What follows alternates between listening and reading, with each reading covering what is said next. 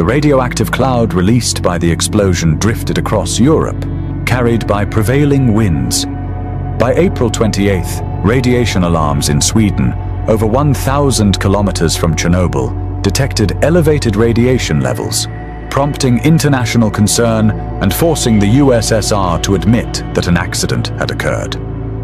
For 36 hours after the explosion, the residents of Pripyat were left completely unaware of the danger. Children played outside, families celebrated events like weddings, and people went about their normal routines, all while invisible, deadly radiation surrounded them. Evacuation orders only arrived on the afternoon of April 27th. Residents were told it would be temporary, lasting just a few days, yet for many, it became permanent.